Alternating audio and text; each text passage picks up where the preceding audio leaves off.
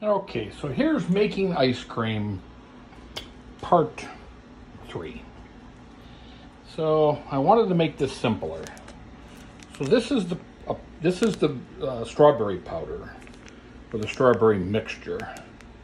This is from Triple Scoop. So I've already got one of these in here. And I then mix this into this shaker bottle. And I add with this a cup and a half of heavy whipping cream and a cup and a half of half and half. I shake it up in here until it's, not on the bottom. It's minus 25 degrees here on the machine. I'm going to open this up. I'm going to shake this can. I'll be back.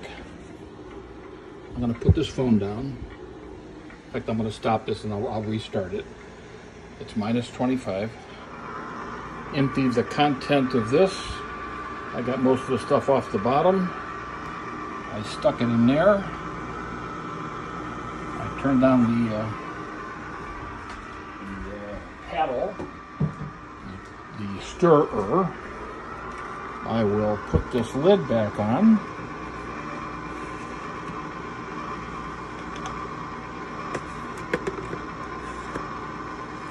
And we're going to have ice cream. We're going to have strawberry ice cream soon. Anyway, I'll wait until the strawberry is done. I'll pull it out. I'll take another video and then I'll post this whole thing. But this is now the easiest way to do this. And anyway, we'll see what happens. Bye. Okay, so the strawberry is made.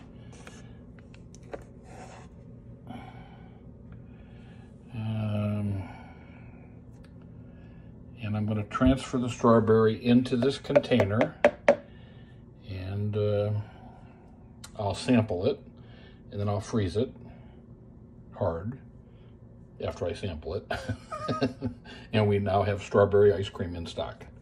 Okay, that's it. This was easy. Yep, no problems whatsoever.